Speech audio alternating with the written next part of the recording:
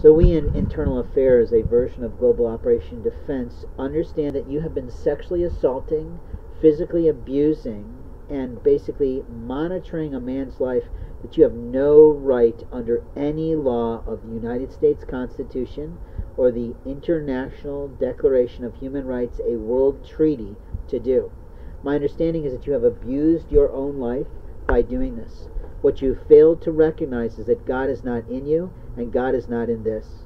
America stands on the person's right to build their religion and build their faith in any way they choose. We also have the right in America to practice our faith and to demonstrate our faith in any way. You cannot allow the Muslims to walk around this community with their fucking turbans on their head if you're going to go up to a man who is clearly presenting as a man, clearly obviously a man in every way, visibly to the entire fucking public world, and cut his beard off because you don't like his pagan way. You lied to yourself. Paganism is a religion, and that beard was grown for a religion. That beard is also a proper secondary sex characteristic, which means you created a sexual assault.